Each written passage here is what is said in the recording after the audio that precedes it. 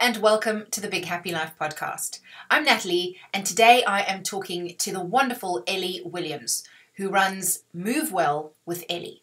In this episode, which is part of the Big Happy Book Club series, we are talking about a really wonderful book called What the Foot by Gary Ward. It's a fantastic book for any of you who are experiencing pain, particularly chronic pain and maybe pain that you have been experiencing for years. And the reason that I am talking to Ellie today and the reason why she chose this book is because the things that affect our physiology can so often affect our mental and emotional health. I'm sure if you are in pain, you already know how dramatically it affects your energy levels, your ability to manage relationships, your motivation, and all of those things. So in terms of having your big happy life, taking care of your physiology is really important. And Ellie cites What the Foot as a life-changing book in terms of her understanding of how the body works and how to live pain-free. You'll hear in this conversation how Ellie has actually got damage to her spine and that she does live pain-free. So even if you have experienced pain for many years and you have found that you've been to various specialists and you still don't have answers, you may find information in this episode that is really helpful to you.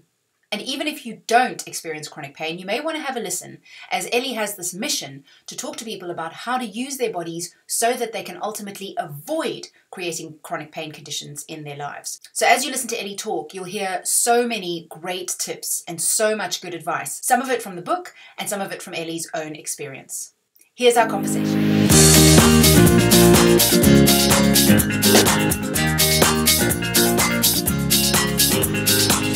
Okay, Ellie, the first thing I want to ask you about is your title. And I actually have to look down and see because Biomechanics and Injury Movement Specialist. Oh, I know. What is that? I know. This is, how do I term me? I think of myself a bit like a mechanic of the body. So I look at the whole structure, what's going on with every single bone to have a knock-on effect. So some bones are going to be working really fast. Others are going to compensate and move slower, which is then going to cause your points of injury. So for instance, old ankle injuries are gold dust for me. They literally, you think of, I went over on my ankle 20 years ago, it swelled up a bit, thought no more of it. 10 years later, you start getting back pain. Another 5, you might get shoulder pain. And everyone looks at the points of pain. So they look at the back pain, they look at the shoulder pain, but no one looks at the old ankle. But if you imagine, the brain is so clever, it really wants to avoid pain. So it's not going to go to the point where it hurts itself. So it causes these knock-on effects up the body. So it shifts your weight over to one side. And then so that starts getting a bit like overloaded and worn. And pain's always the last thing to show itself. So the body keeps coping and coping. And then perhaps it starts using your shoulder on the opposite side a bit harder. So that starts getting a bit of pain. And you see your individual people for your backs and your shoulders. But then I come in and look at the whole thing. And I go, okay, we need to look at how you're moving and walking and look at your injury history. Oh, you got a lovely old ankle injury that would cause a knock-on effect. So yeah, and then we put that into gait, into walking, to rehab you, so you get to become balanced and even again. Oh my gosh, that must be so freeing for the people who come to you. Yeah, but it's ever so good for me as well. I mean, I love it.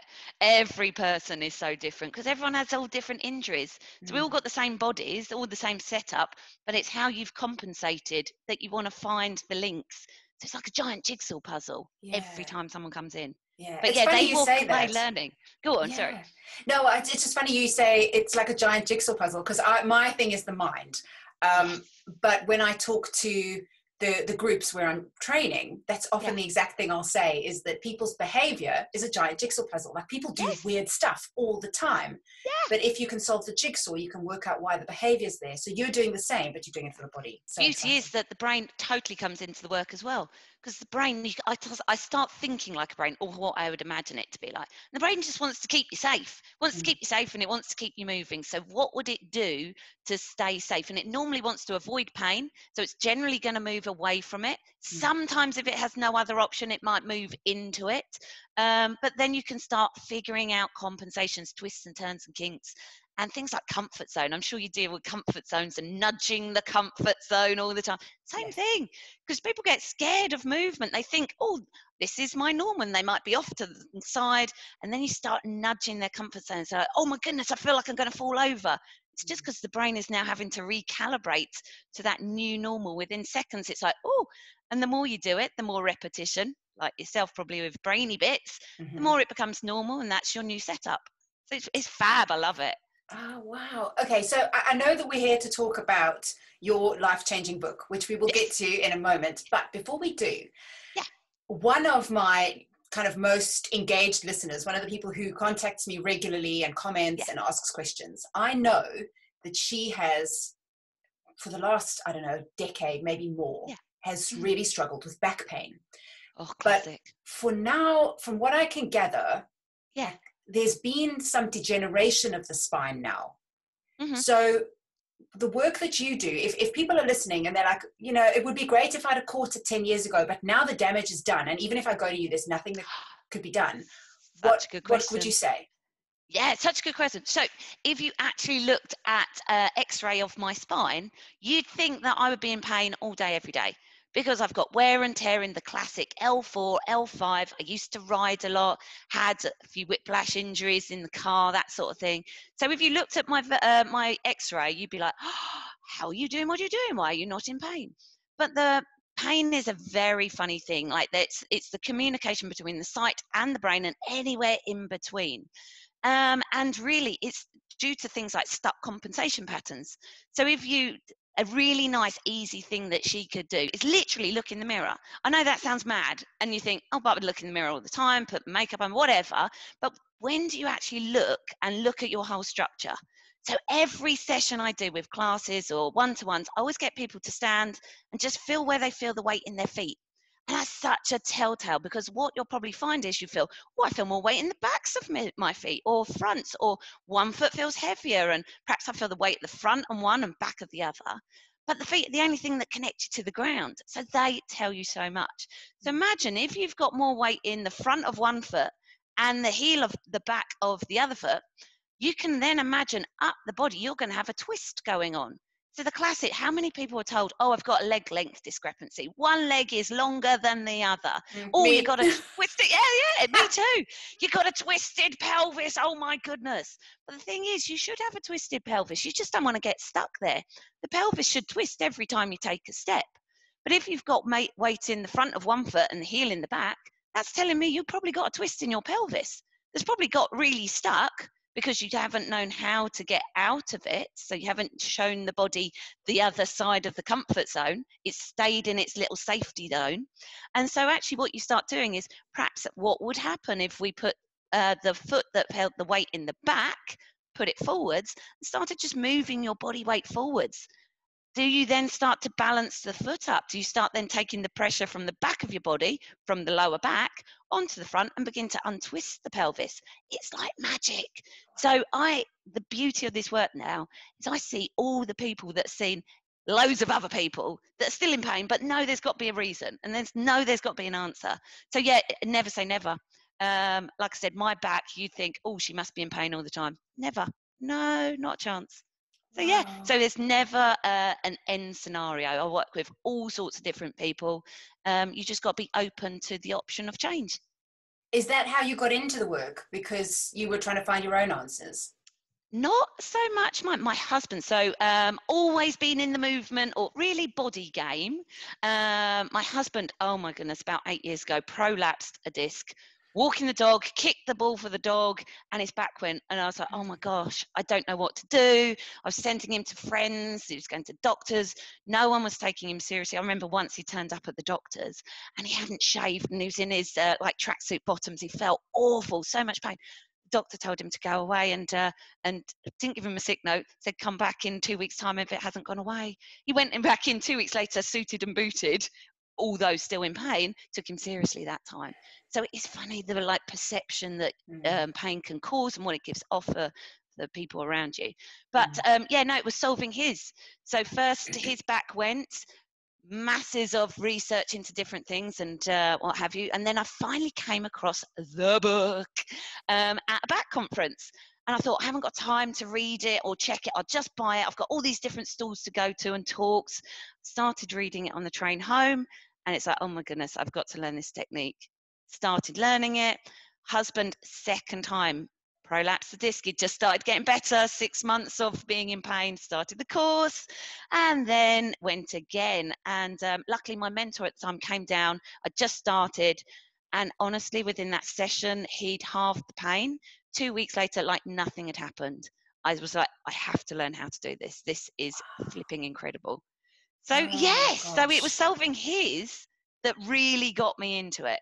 Okay, so you were already in the profession, then you found this book, and because you were looking for answers for your husband, and they were in the book.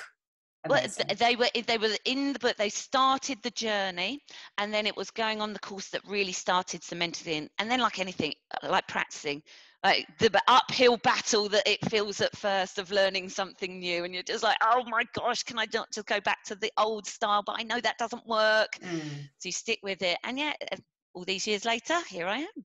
Oh, amazing. Okay, which brings us to the book. Yes. Okay, Yes. so what is the book title? The book is What the Foot by Gary Ward. I love that title. What the It's so foot? good. It's so good. And it is a game changer. It's taught me so many different things. It makes me look at the body differently. Mhm. So from the off, I think like the second chapter in, we've got his rants.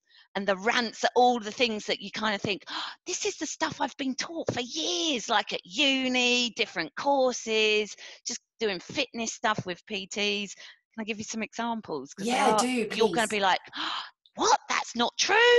So we've got um, core stabilization. Ooh, do we want to stabilize the core or not? How? What? I mean, that is just from the off. So that's not a thing. I mean, that's isn't that Well, what Pilates is based on? that is, yes, exactly what Pilates is based on. But our bodies are designed to move and be mobile and stable.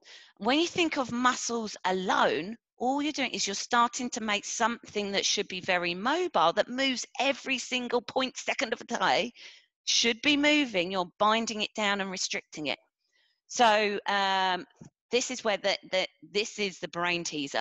So lower back, the little dimples in your lower back, these are your SI joints, and these could be stuck shut. Classic bit of lower back pain. And you could be doing all the Pilates work that you've been told to do. I know 3 sessions a week. And if you just think of muscles, you don't necessarily change the joint position, which means actually you're keeping those joints closed, but making them more stable closed because you're strengthening the muscles at the front. Whereas when you start flipping and thinking, how can I move the bones to affect the muscles, then you get a mobile and stable structure. So you can get your more stabilized core, but you want it to be stable and mobile. So it's an interesting one. It's a bit of the from the off. Oh my gosh, my brain has just blown. But Okay. it's fab. Okay, so if I understand that correctly, it's not Mm, saying then that stabilizing is wrong. It's saying it's actually step 2. And if you haven't done step 1, you're going to stabilize potentially at the wrong something that's point. yeah.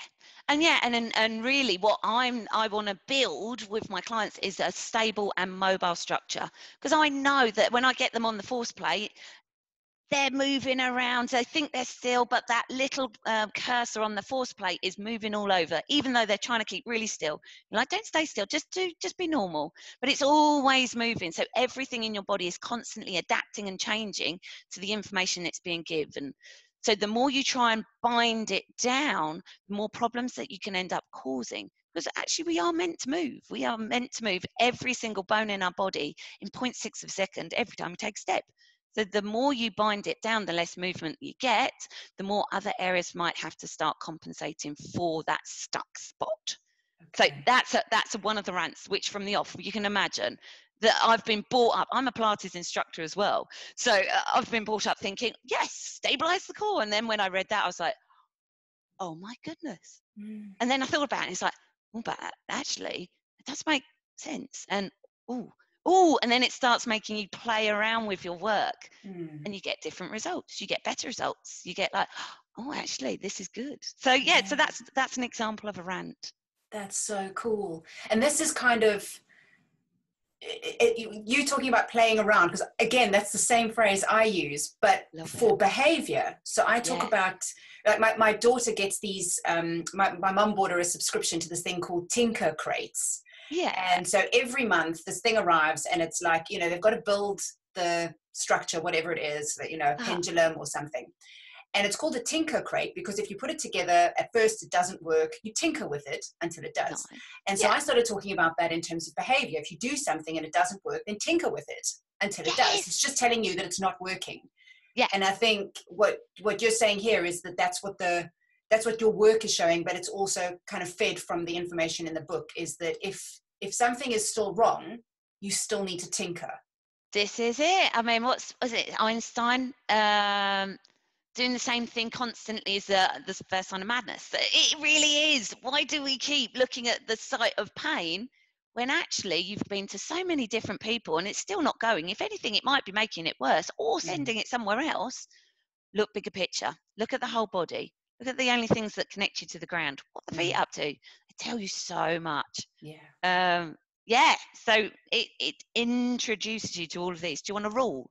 Yes. Shall I give you? Well, so he has 5 big rules, and we've covered one briefly. The first one is muscles lengthen to contract. Oh no, sorry, joints act, muscles react. Number 2. So we were talking about move the bones to allow the muscles to go along for the ride. That's the second rule. So joints act, muscles react. But muscles lengthen to contract. This is another good one. So any PTs or anyone that's into their fitness when listening to this is a good one.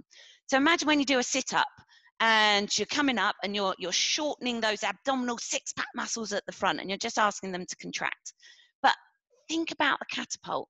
If you put a stone in a catapult and you didn't pull it back, it would just fall to the ground. You don't get any power from it. If you lengthen the muscle first, you build the power like pulling the catapult back. So then when you contract, you get a much stronger contraction. So if you did your sit-up and instead of just bringing your ribs and pelvis together, if you sent them away first through the whole spine, not just the lower back, because you could fall into the trap of just anchoring from that SI joint, the 2 dimples. You want that whole spine, pelvis to go away from the rib cage. That stretches that 6-pack muscle. So then when you go back the other way, you get such a better contraction of the 6-pack as you draw the bones together. So muscles lengthen to contract. So do I understand that correctly, that you're basically saying if you're going to do like put your arms back, put your legs out, and then contract versus doing a crunch where you're like that the whole time? Yes, exactly. So, and it halves your exercise time, let me tell you. You can do half the amount of time by just sending the bones away from each other to bring them back. You get much better contraction to the muscle. So that is another game changer. That's a good one. Yeah, easy that's great. to put into exercise as well. So anything that you do, same thing. This is a good one. So if your ribs and pelvis, every time you take a step, should move in opposition. But most people tend to move as one block. So you never get any lengthening and contraction of those middle muscles. So if you literally just started playing around with, can I stand in front of the sink and block my pelvis and then just move my rib cage, then if you imagine you've got muscles that attach to your ribs and pelvis. So if you're just moving your rib cage, now I'm getting lengthen and contraction. So that I'm getting a core workout whilst brushing my teeth. Whereas if you move them together, look, my fingers don't change position. So I've got no lengthening and contracting. Things like my hips or my shoulders have to become the brakes. So they become a bit more worn and torn rather than the middle doing the work. Really nice one that you can play around with, just getting opposition in. So nice. Amazing. So, okay, so we've got rants, we've got rules. Yeah. What else would you say is in the book that is a life lesson, particularly, if I should say, particularly the people who are listening to this? In the podcast, we look at 3 things. We look at feeling in control. Yep. Being able to weather the tough stuff. Yep. And being a great role model for your kids. Those are the 3 things. So we're kind of looking at parents who want to live that big life, but they want to do it in ways that they feel happy, they feel energized, and they can show their kids how to thrive. So if you're thinking about that audience member, how does it relate? Yeah, what would be the things in the book that you would say, okay, here, this is going to help you? Okay, well, this is brilliant because the whole of this book is teaching you to understand that you actually have the perfect body.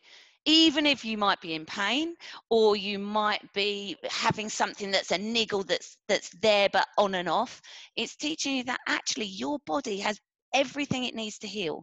You don't need to necessarily go to someone else to be fixed because that's really disempowering. Whereas if you start to understand how your body works and connects and links together, you understand how that pain might have come about. So this was brilliant because I used to almost start fearing clients walking through my door before I knew this. Like, what pain are they going to come in? Am I going to be able to solve it? Am I going to be able to come up with the goods that they need?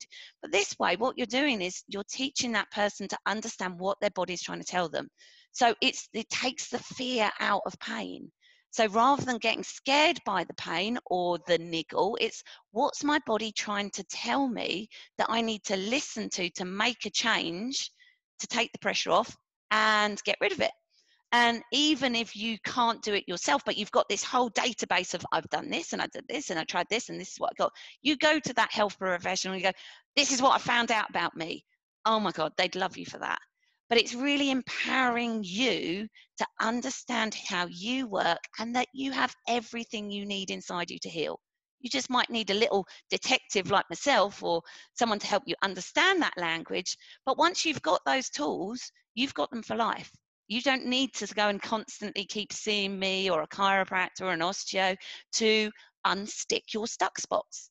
And that has to be super empowering for a Yeah. parent to then show their child that they don't need to go and see anyone else to be fixed. They can Yeah. fix themselves.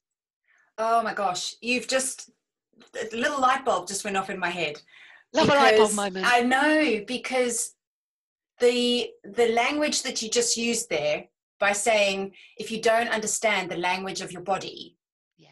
because again, it's the same thing I have come to realize with regards to emotions, Uh-huh. is that that's a language as well. And Yes. if you know how to speak that language, you can understand what your emotions are telling you. But we're not really Yeah. taught Yeah. how to interpret the language of our emotions. So we rather kind of numb them out or ignore them, or pretend they're not Exactly. there or whatever. But we do the same with pain, possibly because we're afraid or we don't understand it. Yeah. And You those block it. things are really connected. Is Yeah. there anything in the book about that, about the link between physiology and emotional or Physio- mental health? there isn't that I can remember, but that's what I've really taken. The bit that for me stands out is where he talks about the comfort zone. Mm. So if you live in your comfort zone, life is all right, but it's never normally that wow. Mm-hmm. You tick along, you do your day to day, you're okay, but you're just ticking. Same thing with the body. In your comfort zone, you can tick along, but you might accumulate these compensations. As soon as you start nudging it, going into that little dark zone area, that little bit of fear that comes of the unknown, everything always gets nicer if you nudge it. If you hurdle into it, then you rebound back into your comfort zone and it's like, oh God. And if anything, you recoil away. It Mm. definitely talks about that sort of thing. So no pain, no gain. I used to love that phrase. Not anymore. Now it's like, oh my God, don't cause pain. You're going to freak your brain out. And we need to get it to feel safe to move into those little dark zones. And as soon as you start stepping in, that's when the brain starts creating the change. And as long as you're nudging it, there's always the good stuff that comes after that. And that could be with how you feel bone pressure, bone wise and pain wise in the body. But it's also, I apply it these days to the brain as well. Mm. So if your emotions really link to holding patterns as well in the body, so that's the step I guess I've taken from the book, from my own journey, is that I've gone further into the field of linking emotions to pain and movement and how to move you out of that whilst linking in with the pain.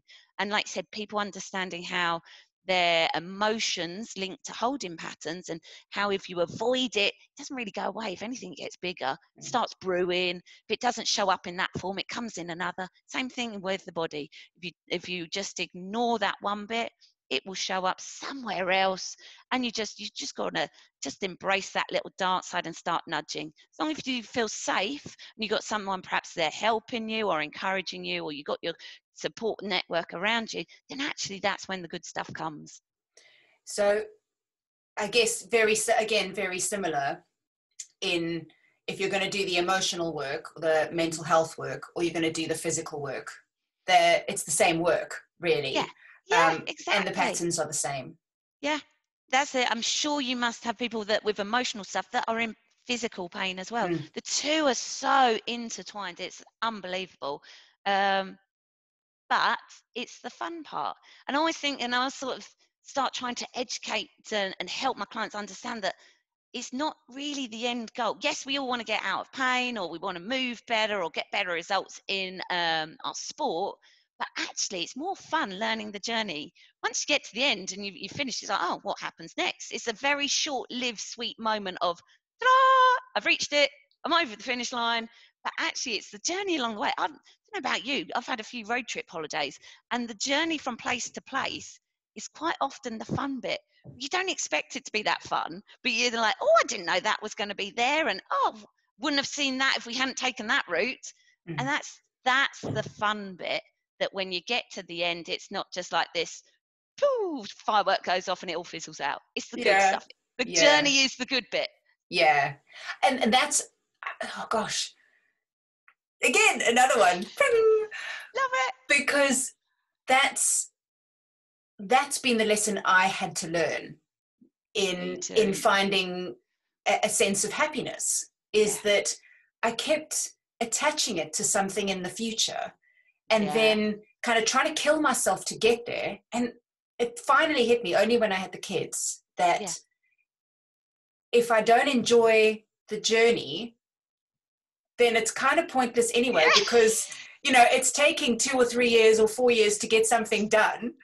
And then by the time it's done, you're like, well, if that was 4 years of hell, Yeah. for what? Like, what's the Exactly. point? And now I'm here, and I've got to the end goal, and it's good. It wasn't kind of what I dreamt it to be. Yeah. And it wasn't worth all of that. So Exactly. yeah, so you have to Exactly. figure out how to do it in a way that you enjoy it. And I guess that's something again that you've taken from What the Foot, is Yeah. that it's about nudging, but Process. that nudge process is done in a way that lights you up. It's Yeah. filled with curiosity and interest Yes. and exploration in Yeah. just the same Rather way as than, we would do for emotion. normally, like, you go to the physio, you get given your homework, and it's almost like, oh, torture. Where am I going to find that half an hour of time every single day to do my homework? And I don't want clients to feel like that. I want them to be excited about learning new things. I don't want them to do half an hour back to back. I want quality stuff, 5-minute bursts where it's fun, exciting. You learn something about you, and then you're going to want to do it, Mm. rather than making it arduous and strenuous to do. It's got to be fun. I think playing with perceptions of pain is the interesting bit. So changing your thought patterns, what you see it as, what you understand it as, and then how can I make it fun? Because the brain learns so much better when it's having fun. Give it a bit of fun and colour. Oh, all day, every day. Yeah. Otherwise, it's hard work. You've got to have fun with it. You've got to enjoy your journey. Yeah, definitely. So I guess that's probably from us as opposed to something in the book, but really about Nudges, that touches sense. on it, Yeah, touches on the comfort zone bit, which through then putting that into practice, I think that's what I've then discovered. yeah. So what we're basically saying is, if you're going about this, be it emotional health or physical, and of course with the book we're talking about your physiology. Busy, yeah. But if you're going about it as I have to get rid of this pain, it needs to end, Mm.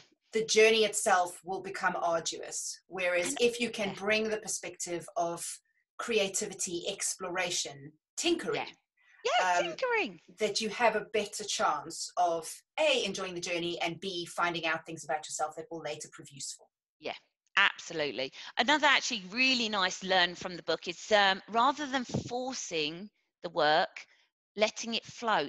Your bones should effortlessly move into either a tilt, a twist, whatever they should be doing in every stage of gait. And they should just happen. It shouldn't be something that you have to think about happening.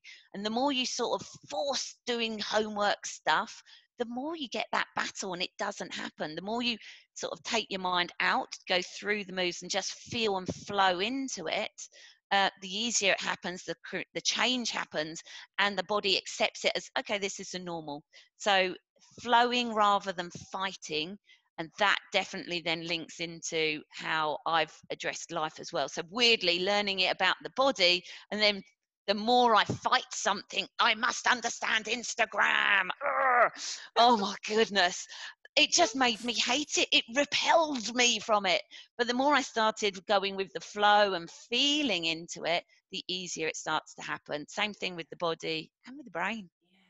And that's another word that I use too. My goodness, we're on such a parallel Look journey. at It's so us. funny. Okay, so we know that somebody who's experiencing pain, this Yes. book is for them.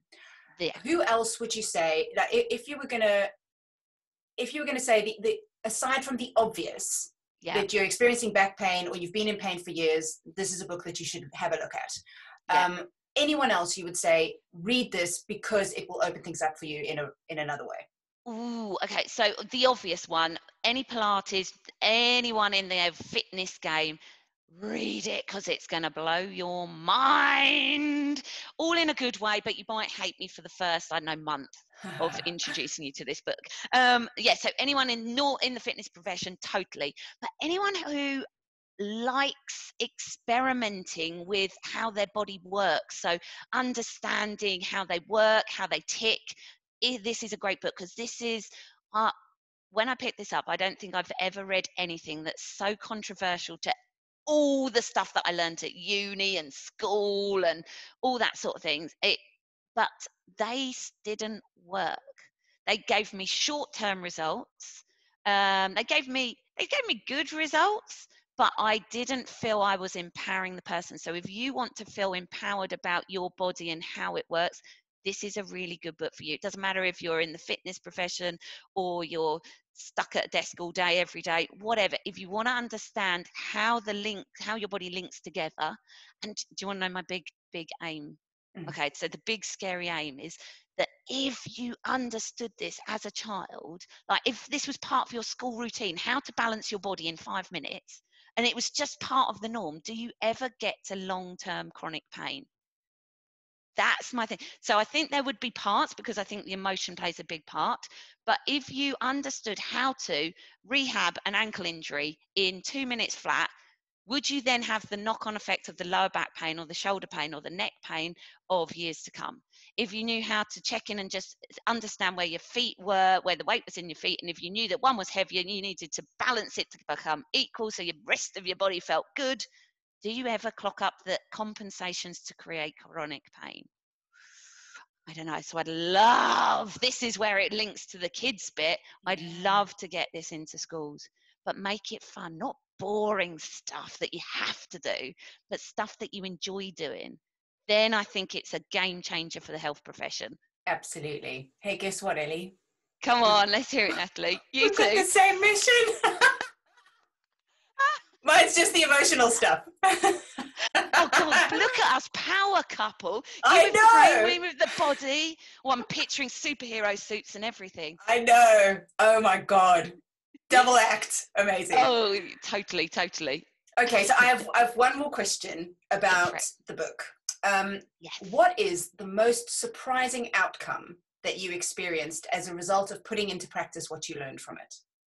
Oh, oh God, it's got to be about 9 years ago that I read this book. And if I thought when I got to the end of the book, my life would be here now, I don't think I'd believe it. And that is with the people I see, the client base I see now is completely different from what I was seeing back then. My enjoyment from work, completely different. Like I said, I was starting to get scared about would I be able to fix someone, whereas because I still had the fear of pain, whereas now I see pain differently. Um, in myself, would I be where I am now? No, because I don't think I would. I was definitely classic force something, push it to make it happen. Now I know about going with the flow. Stuff happens so much easier. So it sounds mad, doesn't it? By reading a book, the clients I see, the way I live my life, and all that good stuff is completely different. But that's why it's my game-changing book. It really has opened it's like sliding doors. It's a different door. It's that different route that Mm. I've gone down. That if I'd gone the same route that I was on, I don't know if I'd be in the same profession, because I think I would have got so bogged down with, I don't just want to patch it. I don't want to be the fixer. I want you to be able to understand and fix you. So I don't even think I'd be in the same game. Amazing. How mad's that? Or I hadn't thought of that before. Yeah, that really is a game changer. Good job I read the book. I know. And good job for everyone listening. So I hope this has inspired anyone listening who is A, experiencing chronic pain, or B, on the verge of something that feels like it needs your attention, that I hope this gives you somewhere to focus. The book is called What the Foot by Gary Ward, and I'll put the links in the show notes page. I'm also going to put links to Ellie's website, also Instagram and Facebook, so you'll be able to find her on all the good social media opportunities to get in touch with her and connect. I think I want to connect with you because there's a few things that I need to get kind of work out the wrinkles. It's been such a huge pleasure talking to you. I can't believe how much synchronicity there is between what we're doing, just one in emotional health and one in physical. It's incredible, isn't it? What a link. I love it.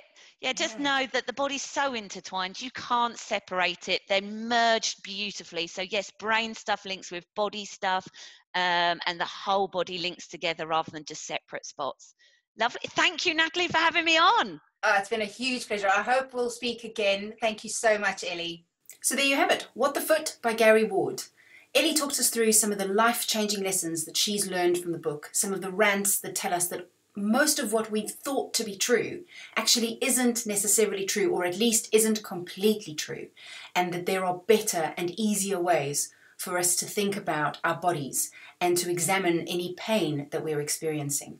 I found that to be true for emotions. She's found that to be true for the body. And I hope that the possibility of tinkering and taking a kind of curious approach to this whole thing will help free you from the worry and the anxiety that sometimes goes with these experiences. If you need help understanding the language of the body, you can get in touch with Ellie. If you need help understanding the language of emotion, you can get in touch with me. All of the links you need are below in the video description and are also on the show notes page, which you can find at bighappylife.co.uk. If you know anybody who would benefit from hearing this episode or possibly getting the book, then please do share the podcast link or possibly share the link to the book so that you can share the knowledge, share the empowerment, and make it possible for all of us to learn and grow together. But for now, once again, thanks for listening. Thanks for watching.